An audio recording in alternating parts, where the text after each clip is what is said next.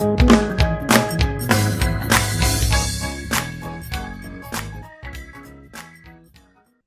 you for tuning in today to the broadcast Woman to Woman with Truth That Transforms. I am your host, Pastor Dorothy Arbell. And today I just want to say thank you for those who have been listening to me, those who have been encouraging me, those who have been praying for me.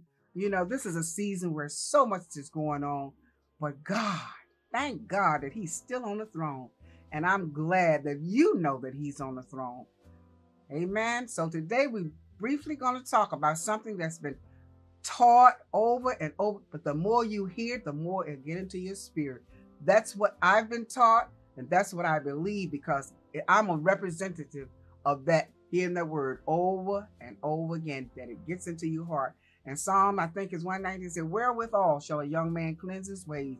By heeding the word of God.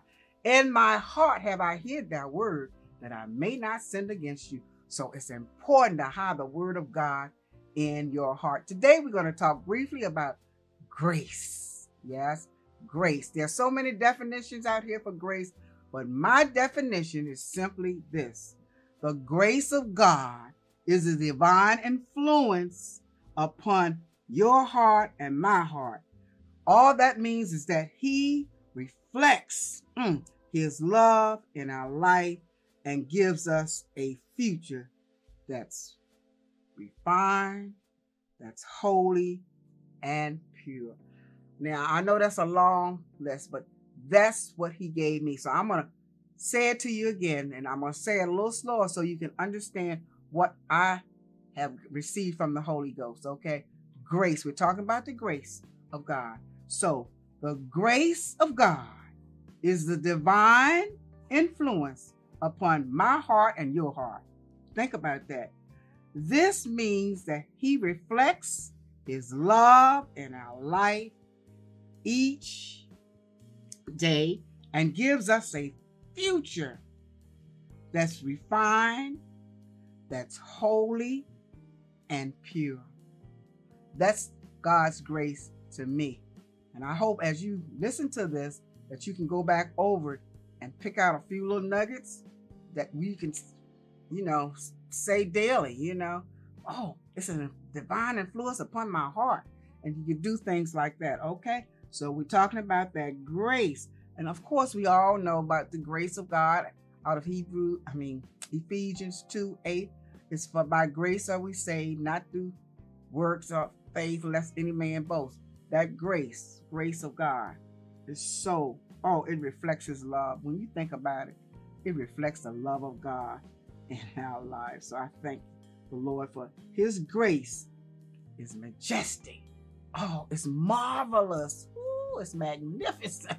I don't know about you, but I'm so glad God's grace is upon my heart today.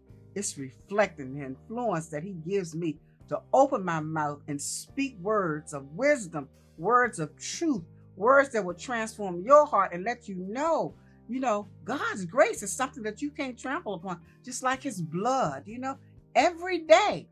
And so I just want to, it's so important, I think, that people know when you go to the throne room of God and you ask Him for things, God may not answer right away, but guess what? His grace is for us every day. He's going to give us that grace. Think about that. He may not answer us right away when we ask Him for things, but we can rest assured that His grace is always upon us every day if we allow it to. So I just thank the Lord for His grace today. What about you? I hope that you will thank Him for His grace today. As I say, it's majestic, it's marvelous, it's magnificent. His grace is splendor. It's just, when you think about it, who can give you what God gives you except by His grace? Oh, hallelujah. And His grace is excellent. Everything God does is excellent. He spoke the world into creation. Look how excellent the world is. Yes, man has polluted it, but God spoke it. When He spoke it, it was splendid, majesty, majestic, and excellent. So even when I think about God's grace that's upon my heart, I tell you, it's just a blessing. to know, even though, like I said, he may not answer me right away, but one thing's for certain and two things for sure, that his grace is always upon me every day. How about you? Do you feel his grace every day? Do you see his grace every day? Okay. His great grace will increase blessings and is adequate and worthy to abound in all ways. Think about that. The grace of God is worthy and is able to abound in all ways, not some ways, but all ways, because his grace and mercy is what saved you and I today. I don't know about you. I'm living this moment because of that. What about you? Are you living this moment because of his grace and mercy? Because he's forgiven you and a previous broadcast made you free? Oh, I'm talking about the grace of God. Yes, hallelujah to the Lamb of God.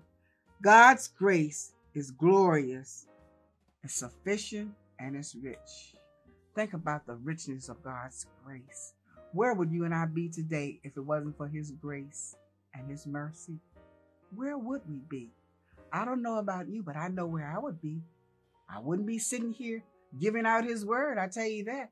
I wouldn't be talking about how marvelous he is, how splendid he is, how wonderful he is, because I wouldn't have opportunity to know who he is had not I been introduced to the King of Kings and the Lord of Lords, his son, his only begotten son, the Lord Jesus Christ. I'm telling you, that grace is marvelous. Grace, grace. Oh, that marvelous grace that saved you and I. So, are you standing in that grace?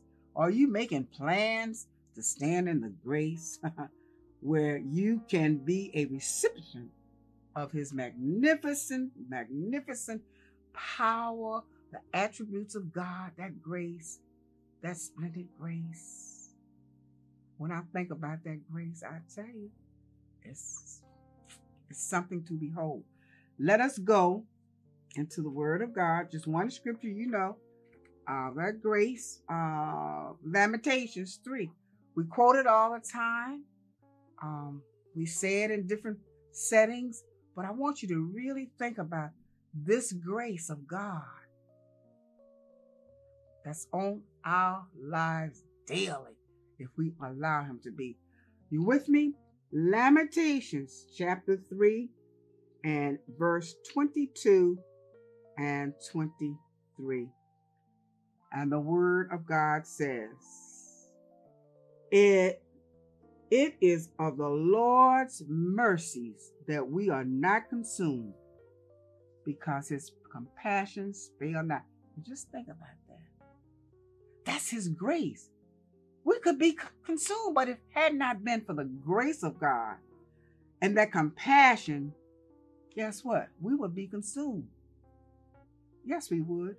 And then verse 23 says, what? Those mercies are what? They are new every morning. Great is our faithfulness. Now, when I stop and think about every day, the grace of God has been released upon my life, my family's life, those that I love. I pray for that grace to be upon them. I pray for the peace of God to be upon them. I pray for those mercies, those tender mercies, those manifold mercies to be upon us and the body of Christ. It's just so spectacular when you think about our loving Heavenly Father. His grace does all of that, and it's because of that grace that we haven't been consumed. His grace and his mercy. Like I said, it's brought us through. You know that song. We're living this moment because of you. I just want to thank you and praise you too, because it was your grace and mercy that has brought us through. Oh, hallelujah. I believe really that in a lifetime we will never know all about God's grace. It's too vast. It's too wide. God is so vast and so wide. We could never get all of the things that we really need. I mean, we get some of the things, but we could never get all that he has for us. but we certainly can try to get as much as we can to stay in his grace and mercy. So I like I said, we can't even make a dent in his grace and his mercy because there's so much to it. And so I'm going to ask you this question. Do you want to possess all that God has you, his grace and mercy? So if you do, then are you willing to go through the experiences to receive and attain the benefits through his grace? Are you willing to do that? You know, it's not going to be, like I said, it's not going to be easy and rosy every day. I mean, it can be easy when you trust him, you know, but like I said earlier, God don't always have to answer us right away, but we know that his grace is with us every day. So just, are you willing to go through the trials, the storms, you know, whatever it is you need to go through, knowing that God is with you? See, that's so reassuring to me, knowing that no matter what, no matter where, no matter when, no matter how, no matter why, God's grace is over me, it's upon me, and his mercies are with me every day. What about you? So let's abound in his grace, being strong in that grace and uncompromising. See, it's too many people of us, too many, I should say, it's Christians, born again believers, we compromise the word of God. Don't. And then it's also teaching going around something about grace. I don't know. I'm not even into that. But don't frustrate the grace of God. He is too good. He did something for you and I and for the whole world that no other person could do. So don't frustrate that grace and his mercy. Love him. Stand. And after you've done all to stand, stand therefore in his grace. Be strong in his grace. Okay? And as we hold his amazing grace, remember, by his grace, it's the goodness of God. That grace is the goodness of God. His grace is the righteousness of God. Are you walking in righteousness today? Because if you are demonstrating that grace that God has given you and I. And also in that grace, he has given us the anointing to do things that we would never be able to do. But it's because of his grace and his mercy that he allows you and I to go forth, to press to the mark of the high calling of God through Christ Jesus. In that grace, remember, he's atoned for everything that we need. Everything that we need. That includes his grace and his mercy. And as Christians, let us exhibit Christ daily to the world and let them know that he, Jesus Christ, is the one who has blessed us with his grace, has blessed us with his mercies, has given us his joy, has allowed the fruit of the Spirit to be manifested in our lives. That's what I'm talking about, the grace of God that is influenced in my heart and your heart, right? And it reflects his love for you and I. Do you know that God really loves you? He said he will never leave you nor forsake you. And that is his grace. I don't know about you, but I love the Lord today. And I pray that you realize how good he is to you and those who you love and those who you're praying for. And just always point them to Jesus.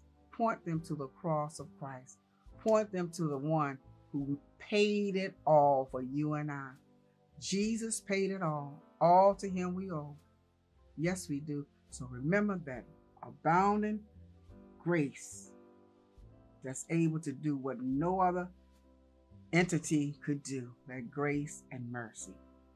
So I praise God and I thank you today for listening to that short message on grace. There's so much more because I've taught on grace before, but I just want you to remember that God's grace is his goodness toward you and I. It's his righteousness toward you and I. It's the anointing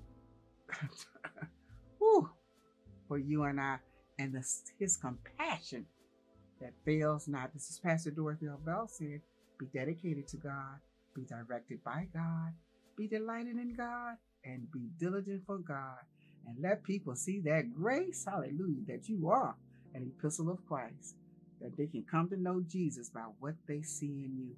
And I'm so glad today that God loves me and God loves you. And his grace was shed abroad in our hearts. If you know him, you know that that grace is so good. How can you not love a Savior like that? So I pray that you have a wonderful week. Pray that you stay blessed and partner with me through Cash App at $1 Superstar or onewoman2woman@gmail.com through PayPal. That is ONE woman, the number 2 woman @gmail.com. And please don't forget to pray for me and continue to pray for this network. We are increasing Heart Ministry Network. Brenda and Ken Divers, the pastors, the founders, I'm telling you, we are really so blessed to have them to allow us to have this platform to herald the word of the Lord, this truth that will transform your life and anyone who hears it. So remember, have a wonderful, blessed day, a wonderful, blessed week, and we do love you.